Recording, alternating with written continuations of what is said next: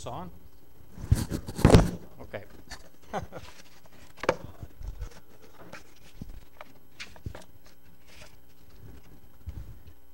Let's pray. Heavenly Father, we do thank you for this time. We thank you for everyone that has come out to hear your word, Lord. Just bless them in a special way. And Father, we pray that your Holy Spirit will be here in a mighty way today. Be with me as I bring this message and calm my spirit. You know how nervous I get. Give me the words that you would have me to speak. And we give you praise in Jesus' name. I've never been very wordy, and that's why it's kind of hard for me to get up here and speak. My mom told me one time I was 18 months old before I said a word. And when I did start talking, I was talking in full sentences. That's probably because my sister was there, my older sister, and she did all the talking for me. Oop. Oh, there's something else. There's some papers on the floor. Knowing that I was might have to preach today, I started preparation for this message on Monday. And it seems like every time I go to preach, I just bounce from one message to another, because there's so much out there God has done for us. And I wasn't having much success coming up with a message. So I thought, well, while I'm trying to make up my mind, I'll study my Sunday school lesson for this week, Bob's class. And the name of that lesson is Evidence of a Changed Life. For every person that has accepted Christ into his life, their life has changed. It's just part of the deal. I thought, well, I'll tell my salvation story, my testimony. 1963, we were attending a church, my mom and dad and my sister and I, the old Nazarene church on 4th and Church in Sandpoint. And it was a revival meeting. They had a preacher there preaching. He preached a salvation message. He wasn't a hellfire and damnation preacher. He just calmly gave us the facts about salvation and the need of Christ to forgive our sins. So my sister and I both, when he gave an altar call, went down and we were saved. Well, my idea of salvation at that time is probably a whole lot different than it should have been. It was pretty mistaken. Well, in 1966, we moved to Kellogg. My dad had taken a job in Pinehurst in a barber shop. Well, the change was bad for me.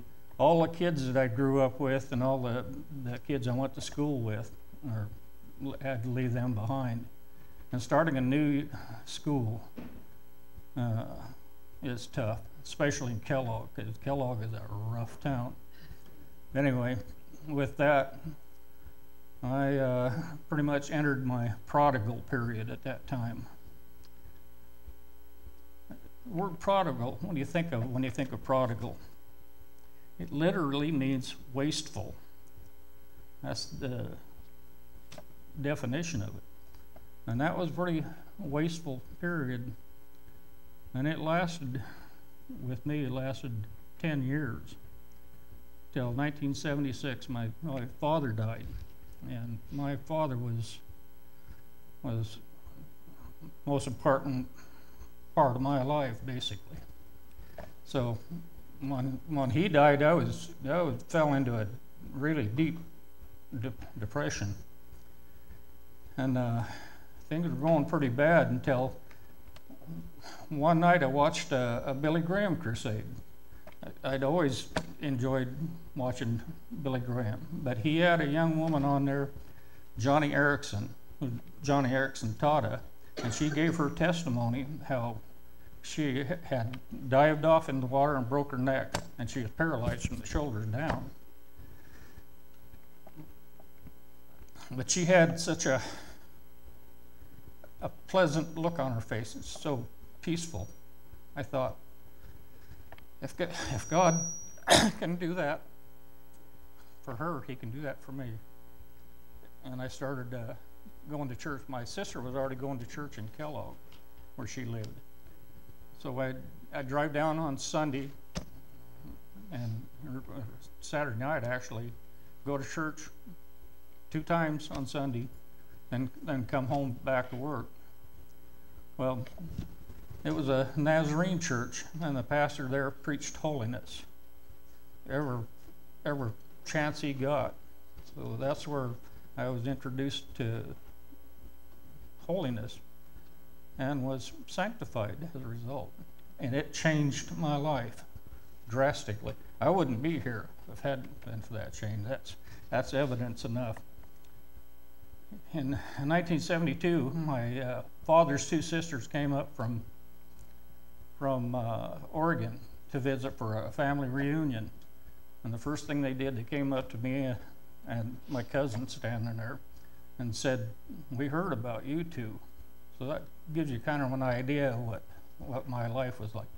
The other cousin was the guy that stuck his finger in the light socket, by the way. So.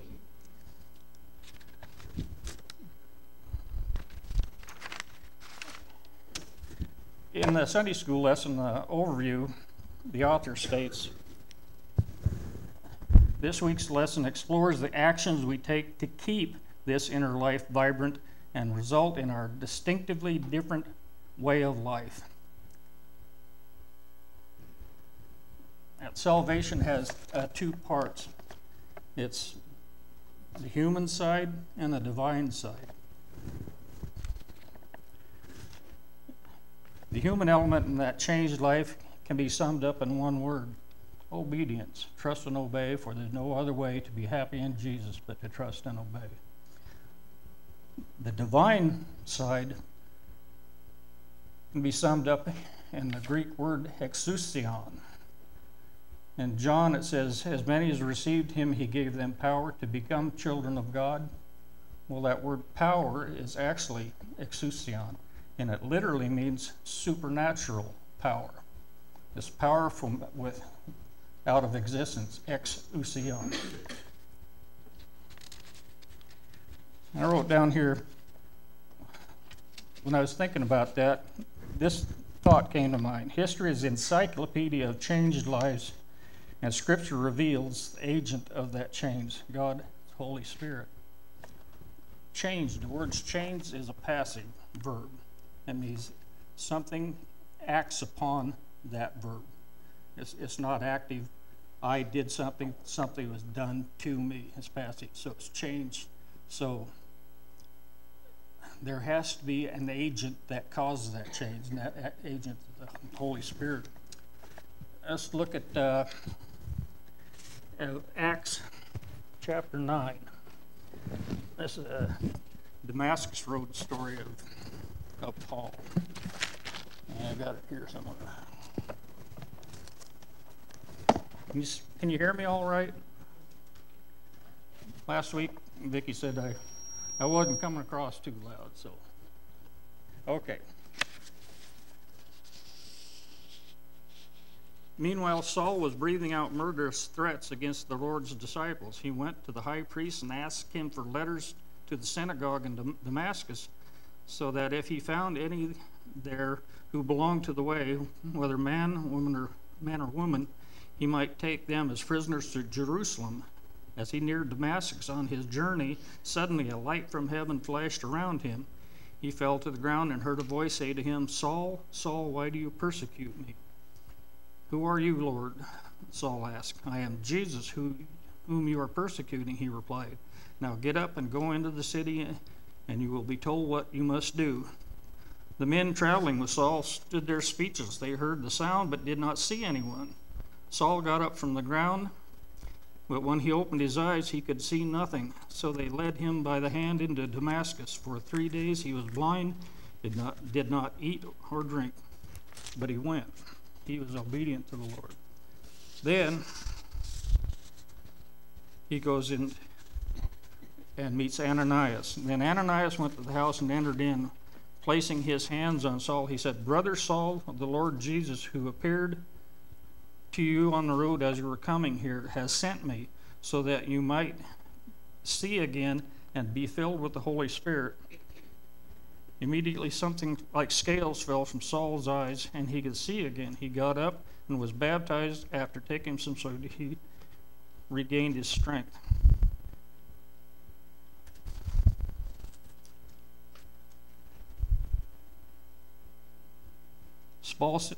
In verse 20, Saul spent days with the disciples in Damascus. At once he began to preach in the synagogues that Jesus is the Son of God. All those who heard him were astonished and asked, "Who is this man?" That's pretty dramatic change, isn't it?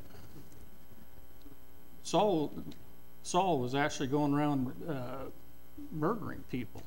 Throwing them in prison meant that they're probably going to die as a result. And Saul was mistaken at thinking that he was doing God's will. He was a Pharisee. He was a doctor of the law. And he just knew in his own mind that he was doing God's will, but he was mistaken. And God intervened in Jesus and made him see the light, literally see the light. And through the Holy Spirit, he was filled with the Holy Spirit. A lot of times we can be mistaken about stuff. We mean to do things that we think are good for us, but 9 out of 10 times they don't. In March of 2000, my son-in-law and another man and I flew to the North Slope in Alaska to work in the oil field up there. And we were guaranteed 6 weeks work up there, basically just as a trial period to see if we were going to work out. Well, my son-in-law and I both have had a lot of construction experience. I worked in welding shops for 20 years before that, and my son-in-law worked in a fab shop in Moscow building rock crushers, so we had a lot of experience building. Well, once the bosses found that out, they decided they were going to send Dave home early so they could split up the shift, and there would be one of us there all the time as a crew chief. Well, Dave went home 2 weeks early, and I was getting ready to come out, but a new man came and was working with us. He was working on my shift. We called him Psycho. His name was Jim Kirkpatrick. He said, "This place is driving me nuts." So that was his nickname. But everybody had been talking about Dave, and I told him, when Dave comes in, you'll be on his crew.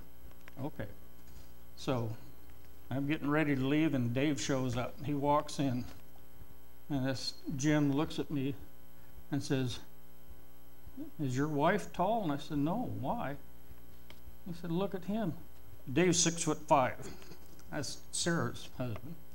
I said, "He's my son-in-law, not my son." But he was mistaken. Paul's mistake was a whole lot worse than that.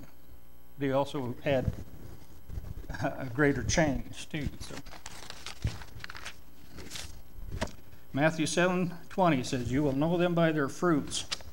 What Jesus was saying was there will be evidence to show a change has taken place in the lives of those who have been redeemed and have accepted Jesus as both Savior and Lord. There was a definite change in Paul, wasn't there? There are others throughout history that have had a dramatic change in their life.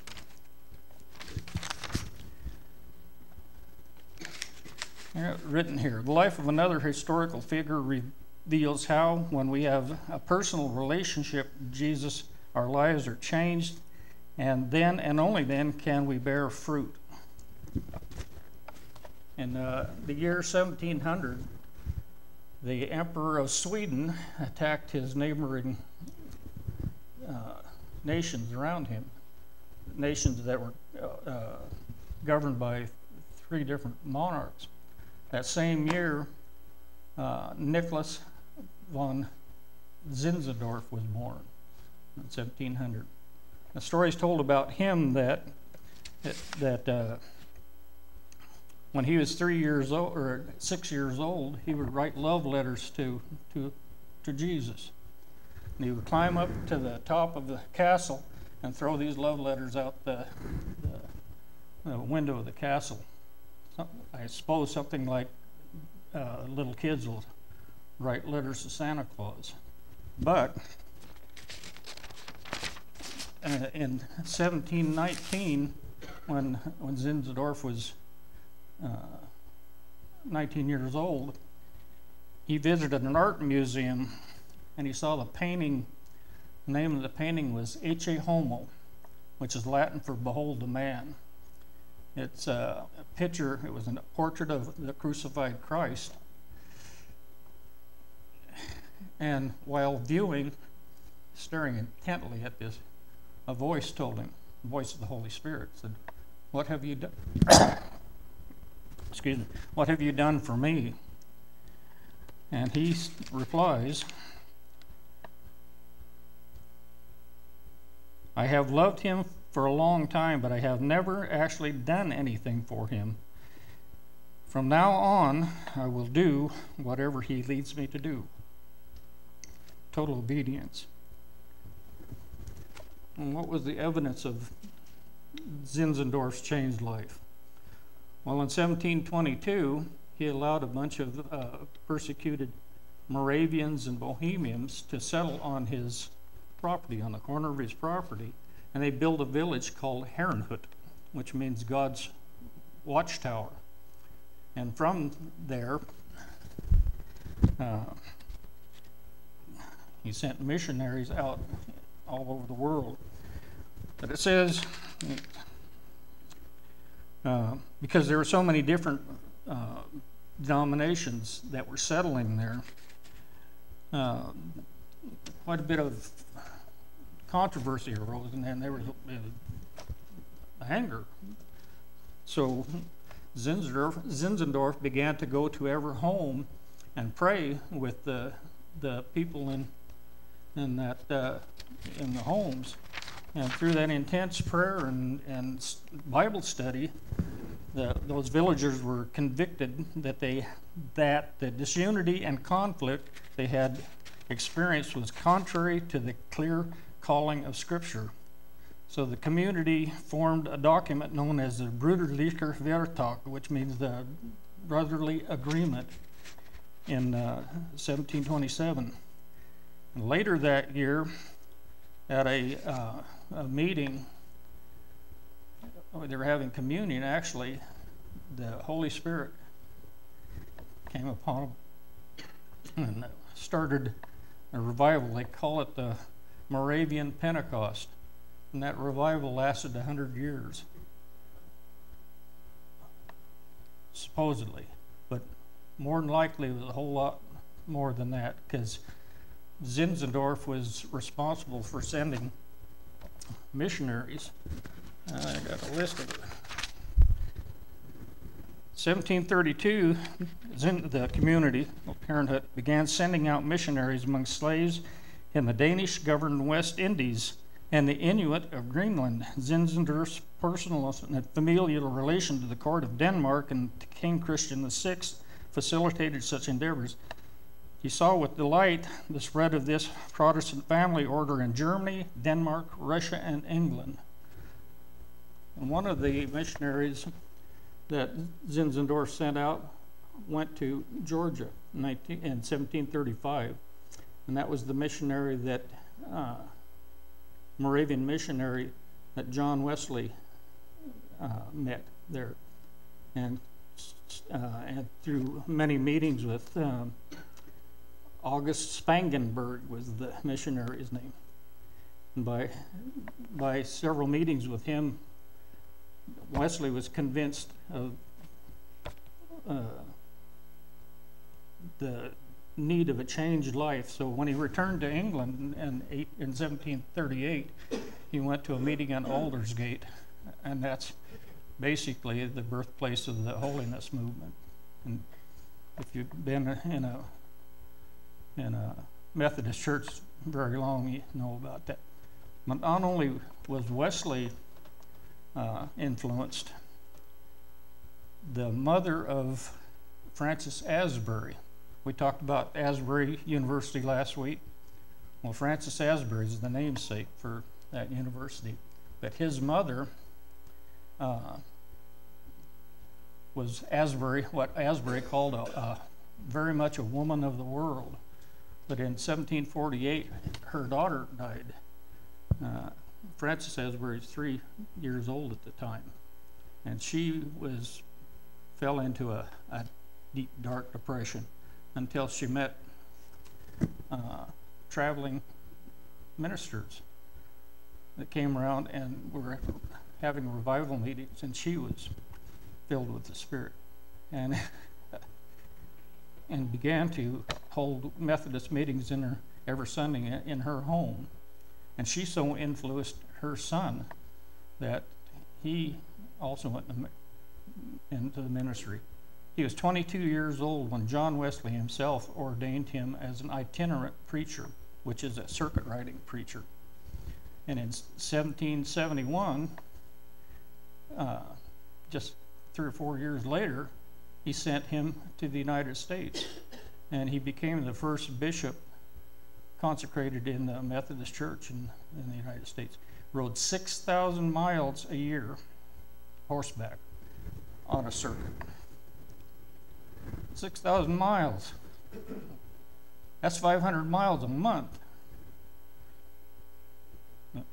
I don't drive 500 miles a month, even coming up here, and we were close to it, in a car. So he's pretty dedicated. And the Methodist holiness movement actually was started by Francis Asbury. Another person that Zinzendorf influenced was Dietrich Bonhoeffer. You've heard of the German theologian that was murdered by Hitler. Bonhoeffer was born in 1906, but his mother and his two governesses, the Van Horn sisters, all three of them had attended Herrenhut, schooling at Herrenhut in Saxony. So he was influenced from a young time in the holiness movement, because that's pretty much what they preached. Well, when he was 14 years old, he told his parents he wanted to be a theologian. So, which is kind of strange in his family, because his father was the leading psychiatrist and neurologist in Germany and probably all of Europe. His brother, older brother, Carl Friedrich, was a nuclear physicist that worked hand in hand with Einstein and Max Planck to develop the bomb. So, although the parents thought it was all right for him to be a theologian, all his sisters and brothers thought he was nuts. So, the story's told that that in 1921, Bramwell Booth, general that started the Salvation Army, came to Germany where Bonhoeffer was living and held a revival meeting there. And Bonhoeffer, for the first time, heard evangelistic methods. Then Booth came back 2 years later, and Bonhoeffer wanted to join in and became very connected with that. And it said that he was so influenced by the joy that he saw on Booth's face. He knew there was something there. So 1933, Bonhoeffer came to the United States. Bonhoeffer had his doctoral degree by this time and was a very well-known theologian in Germany, one of the top theologians. But he came to the United States, to New York, to Union Theological Seminary. And when he got there, expecting graduate studies there, and when he got there, he said, "There's no theology here. they were all wrapped up in the humanistic movement of the time that eventually led to that movement led to the God is dead theory. That's how dead they were. But he was so disgusted with what was being taught there, he started searching for other churches that did know the Lord. So, and a fellow student of his, a black man, Frank Phillips, invited him to go to a church with him, the Abyssinian Baptist Church in Harlem. And there he saw the workings of the Holy Spirit and was himself convicted. And he returned to Germany in 1933, right at the beginning of the Nazi era. And he was one of the founding fathers of the Confessing Church that was opposed to Hitler. Hitler had taken over the complete control of the German state church, the Evangelical Lutheran Church, but he'd taken over complete control of it, and it had so many laws that were anti-Semitic that Bonhoeffer openly opposed him. And Hitler would have got rid of him sooner if he could have, but he was so well known in Germany and so well respected by many of the Christians there that he couldn't until 1945, 2 weeks before Hitler killed himself. They had Bonhoeffer hung, but he left behind changed lives everywhere. He actually started secret seminaries to train young men in several different places in Germany, right under the nose of the Nazi Party. He joined a part of the Nazi Party just to become a spy, and he was a spy that continually worked against Hitler. And he was part of the Valkyrie conspiracy, the conspiracy to kill Hitler. Stauffenberg, the man that carried the bomb that they tried to blow up Hitler with, was a cousin of Bonhoeffer. So, but he left behind a legacy that changed many lives. He was offered safety in the United States in '33. They knew that the Nazi Party was out to get him, so they sent him to America. He stayed for 26 days and said that he couldn't stand not being part of the opposition and wouldn't stay away. He had to be back with his brother preachers in Germany. Helmut Traub is a former student, speaking about his return, after his return. It was said that he was practically destined to rebuild the Protestant church after the debacle which was in store for us. That's the student's words. That debacle was the Nazi Party that took over. He was killed, but his legacy lives on. If he had lived, he probably would have been the one to just totally restore the German church. I read a book by Chuck Colson many years ago. Colson went to Germany for a revival meeting, and he asked one of the German pastors there, probably one of Bonhoeffer's students, how many true born-again Christians are there in Germany? And he said, probably about 2,000 out of several million. But those 2,000 probably were influenced in some way by Bonhoeffer. He was executed at Flossburg concentration camp. And it says here, after witnessing Bonhoeffer's death, the Flossenburg doctor reported, in almost 50 years that I have worked as a doctor, I have hardly ever seen a man die so entirely submissive to the will of God. That's a testimony. There.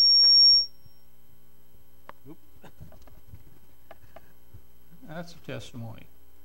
How many lives have been changed by our lives, our witness? I already gave my testimony. Would anybody else like to give their testimony? This is a good time to do that. We used to have testimony meetings all the time in the Nazarene Church, but I haven't heard one in years. But this is your chance to testify, if you would like. How has God changed your life? How has God changed your life? Anybody? If it wasn't for him, I wouldn't be where I was at. If it wasn't for him, I wouldn't be where I was at today. Well, yeah, me too. I'll tell you, God protected me in my prodigal period time and time again. I mean, literally protected me from being killed many times. So, has your life been a witness to others? The fact that he has changed life to begin with, that you know that when you give your heart and your life to Christ, it makes the difference in the walk that you walk with Christ. Yeah. And so it's a change throughout the life, many changes that it makes. God walks with you. And so, yes, he's changed your life throughout life, not just a short time, but throughout my life. Listen to Dr.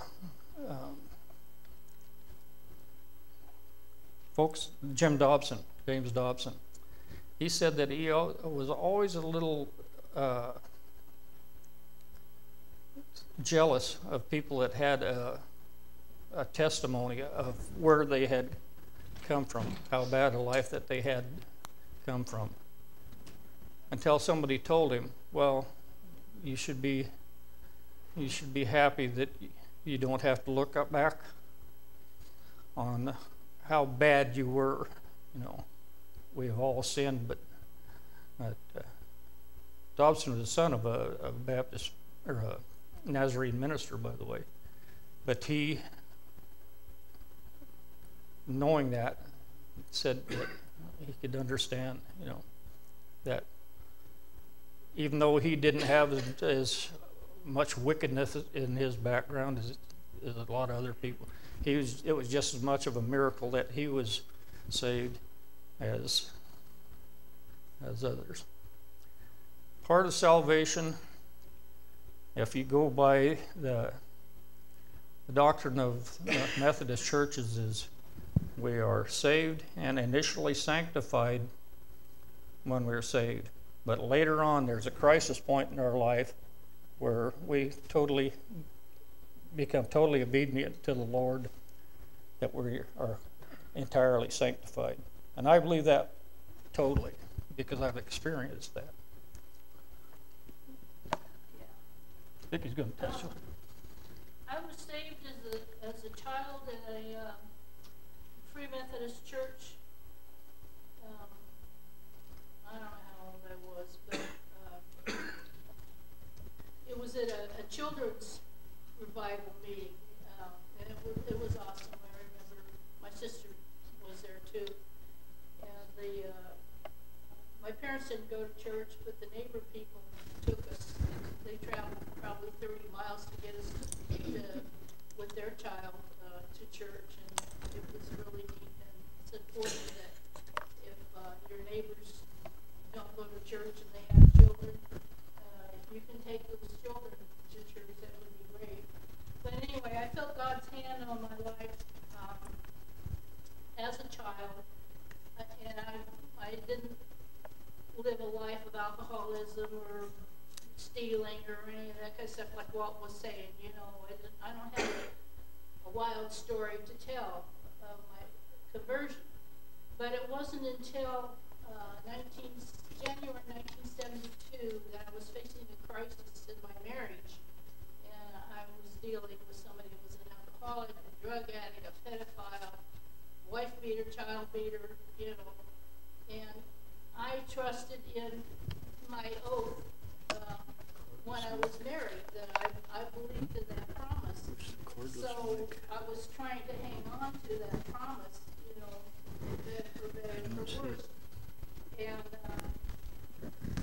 so I surrendered totally to God, just like the song says, I surrender all.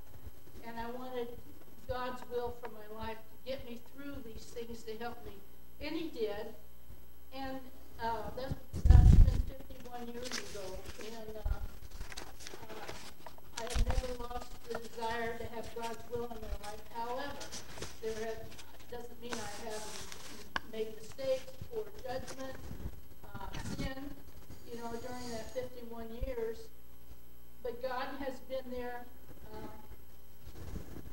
and listened to my repentant soul and forgave me for the things that I did.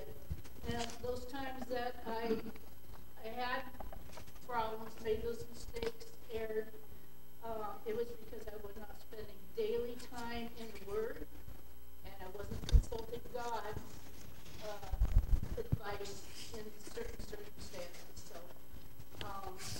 the desire from my heart is to be totally surrendered to Him in all that I do and say. So anyway, I thank you. I want to read this to you. This is Bonhoeffer's testimony. This is it's from the book Cost of Discipline. If you want to read something good, that's it. This is on the final pages of his book. He quotes Romans 8:29, whom He foreknew, He also foreordained to be conformed to the image of His Son, that He might be the firstborn among many brethren. And these are Bonhoeffer's words. Here is a promise which passes all understanding. Those who follow Christ are destined to bear His image and to become the brethren of the firstborn Son of God. Their goal is to become as Christ. Christ's followers always have His image before their eyes, and in the light, all other images are screened from their sight. It penetrates into the depths of their being, fills them, and makes them more and more like the Master. The image of Jesus Christ impresses itself in daily communion on the image of the disciple. No follower of Jesus can contemplate His image in a spirit of cold detachment. That image has the power to transform our lives. And if we surrender ourselves utterly to Him, we cannot help bearing His image ourselves. We can become the sons of God. We stand side by side with Christ, our unseen brother, bearing the image of God. That's my prayer. Thank you for coming. Thank you for being patient with me, and bless you all. Heavenly Father, we thank You for this time. We thank You for those witnesses that we read about in history. We thank You for these people here as well. Be with us now, and be with Bob as he brings the Sunday school message. We pray in Jesus' name.